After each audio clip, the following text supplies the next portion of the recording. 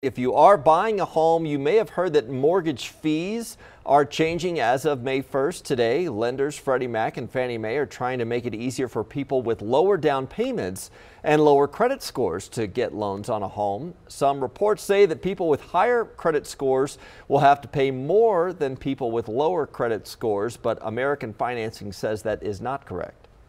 Higher qualified borrowers are always going to have better terms because they're less risk.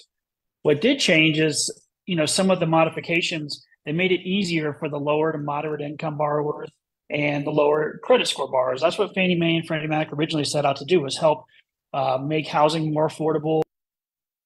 He said a Fannie Mae or Freddie Mac loan might not be the best product for everyone, and there might be other loan options available.